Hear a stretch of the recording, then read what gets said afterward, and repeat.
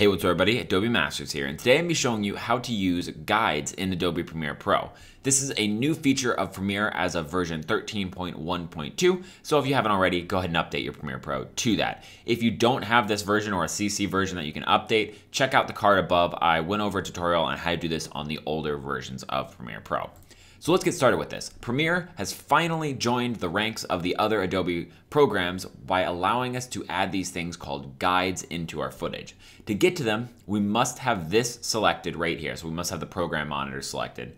And then if we go up to View, and you'll notice that View is actually an entirely new tab up here with 13.1.2.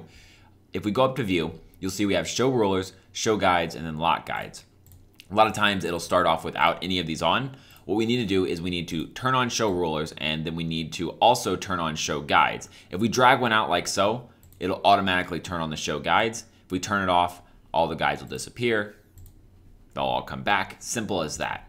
So with guides, it allows us to create these elements which are independent of what is in the timeline. So these are always going to be displayed. What this allows us to do is it allows us to sort of define different areas, and from that we can then line up different elements. So what I have right here is just some footage that I got off of Envato Elements. It's a subscription-based service where you just pay some money a month and you get an unlimited amount of stock footage in Premiere Pro templates. Great, if you want to check that out in the description below.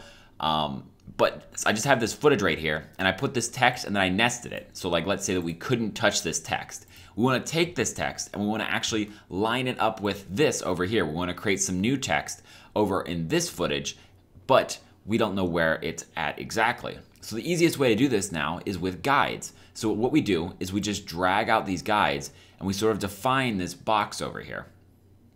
And then once it's defined, anywhere we go in the timeline, it'll now also be defined. So if we wanted to create some text, we could do that right here. We could say something like New Mexico, click it, and then just drag it right in that box. Try to center it the best we can. And now we have, if we go ahead and we go up to View, and we make sure this is selected, Show Guides, now you'll see that they are perfectly lined up with one another, making it so that everything has a lot more of a consistent feel with it. Guides can also be saved as templates. So if we go up to View, again, you have to make that selected. That's sort of an annoying part. You always have to have this selected to do anything with guides. So let's show them again. And you'll see that I've already actually saved this as a template. So if we go ahead and we go up to View and then Clear Guides, if we went to Guide Templates and then hit Lower Third TV, you'll see that it pops up immediately.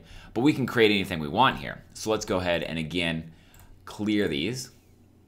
And let's create some random one. Let's say that we have one right here, and we have some elements right like that, and elements right like this. Some crazy stuff like this. If we go to Guide Templates and hit Save Guide as Template, and we name this like logo location, something we might use all the time. If we then go up to View, and then go down to our Guide Templates, you'll see that it's saved right in here. We can hit logo location, and what's great is now we can actually switch quickly between them. So we've set our logo, and now let's go to our lower third. So we click on lower third. The guides are set up for that. We go, now we want to check, the safe margins. So we go to guides, check the safe margins. A lot of opportunity here. So that is, as simply as possible, the guides. The guides are very, very important, and I'm so glad they added them because it allows us to do just a little bit more in Premiere Pro, make sure everything's lined up, and add just a little bit more professionalism.